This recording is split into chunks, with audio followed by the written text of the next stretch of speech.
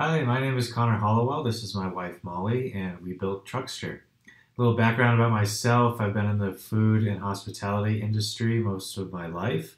I ran a food truck for many years here in Denver, and that's what definitely made us recognize that there was a need for something like Truckster. My background is in investment banking, M&A, and finance. I loved what I was doing and was learning a ton, but was always interested in entrepreneurship and really wanted to build something with Connor. And that's what led us to Truckster. We were really nervous to jump in at first, especially since we don't have a background in tech, but I'm so happy that we did. And we launched Truckster in November of 2017. Starting a business has been extremely humbling, but it's also just been very exciting and thrilling.